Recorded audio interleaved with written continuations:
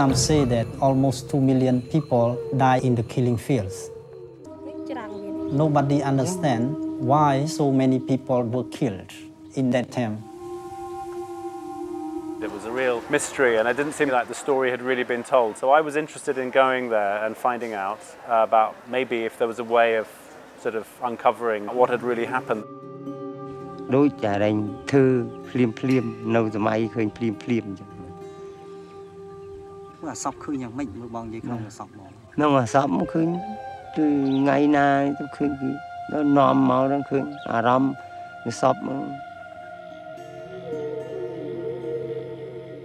When I got there, I met Sambat and discovered that he had a real personal interest in it because his mother, father and his brother had all died in that period. So we joined forces and we decided to make the film together.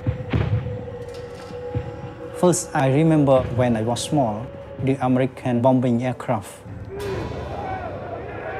And then the war was over.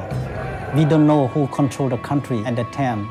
We just know them as Khmer. In English, Khmer Rouge. ថ្ងៃនេះយើងបើកទំព័រថ្មីមួយក្នុងប្រវត្តិសាស្ត្ររបស់យើងយើងកំពុងប្រឈមមុខគោលការណ៍បដិវត្តន៍ពីរដ៏ធំបំផុតការពារសន្តិសុខប្រជាជននិងអភិវឌ្ឍន៍នៃមាតុប្រទេស The film is told in a dramatic way, so we wanted to tell this past historical story in a present tense kind of way, and that took a long time to sort of be comfortable about what scenes could we do next and so on. There is only two on the top of the Khmer. Pol Pot, they call him brother number 1, and Nuon, brother number 2. One of the problems was dealing with brother number 2. His interviews were lengthy and very complicated.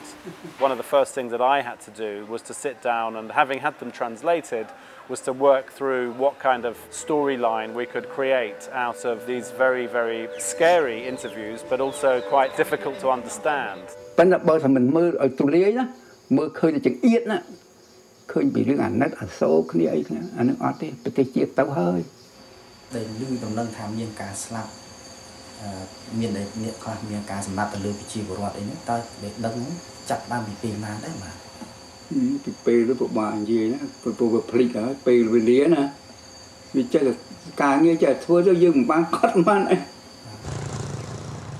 The northwest of Cambodia, the area where most killing happened.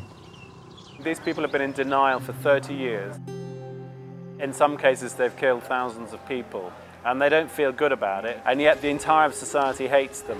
So they've shut down all of their comments about this, even to their own families. And Sambat took many years, really, to sort of become more and more intimate with them, to the point where he helped them to open the door of starting to say, yes, I did some killing. And once they did that, they remember as much as they can, and they want to do as much as they can to try and atone for what they did, but also try and do something positive for the new generation so that they can have a genuine understanding of what this terrible period was.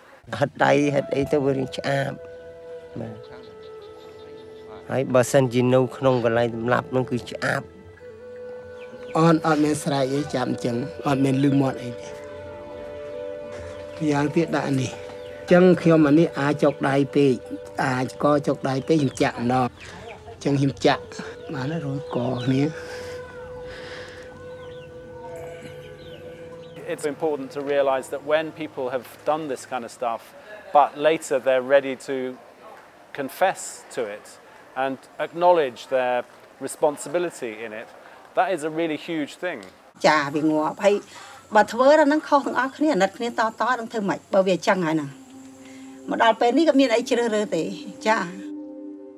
think you need to respect that, and I think that's a really important, certainly a spirit in the way we've made the film, and I hope that's something that people will take away from it when they watch it. I want to know if Nuon felt in his heart he did wrong or not. Yeah,